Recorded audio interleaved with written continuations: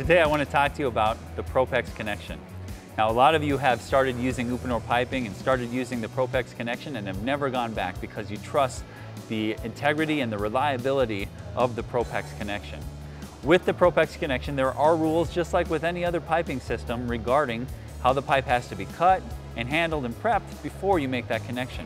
One of the things I want to talk to you about today is minimum cut lengths. So for all of our sizes of piping, we have a minimum cut length. That's the shortest a pipe can be before you start making a ProPEX connection.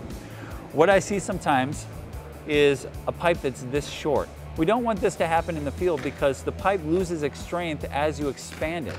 So if I expand this pipe out, this wall thins and it doesn't have the clamping strength that it would have if the pipe were a little bit longer. So for 1/2-inch tubing, the minimum cut length is 2 inches long.